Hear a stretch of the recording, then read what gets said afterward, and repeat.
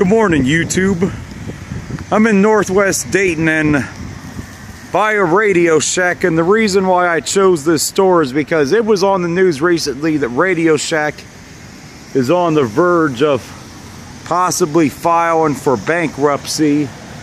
And they were supposed to close a bunch of stores last year, but for some reason it never did happen yet. And this is in Northwest Dayton off on 7th Hour by Keplinger.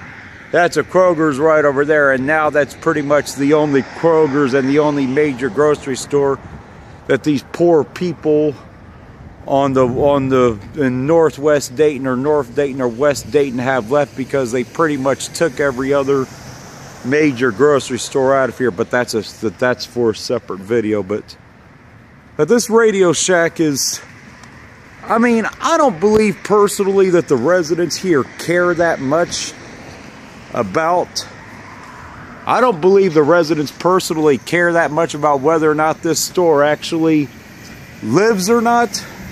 Because Radio Shack, as time has went on, they became outdated, because a lot of the stuff that you could buy in the Radio Shack now, you can buy online for the same price, a lot cheaper, you know, with Amazon and other catalog things.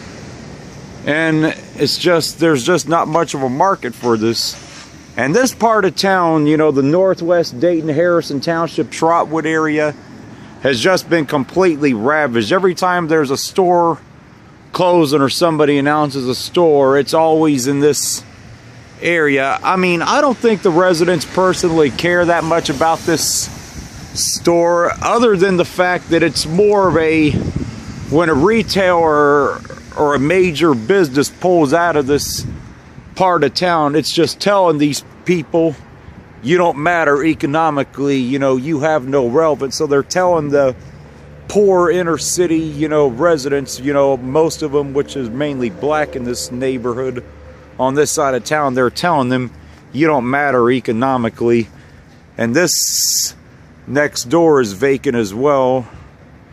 So, you know, it's time, you know, that we start telling these people, you know, that are behind these businesses, hey, we matter as residents, because, you know,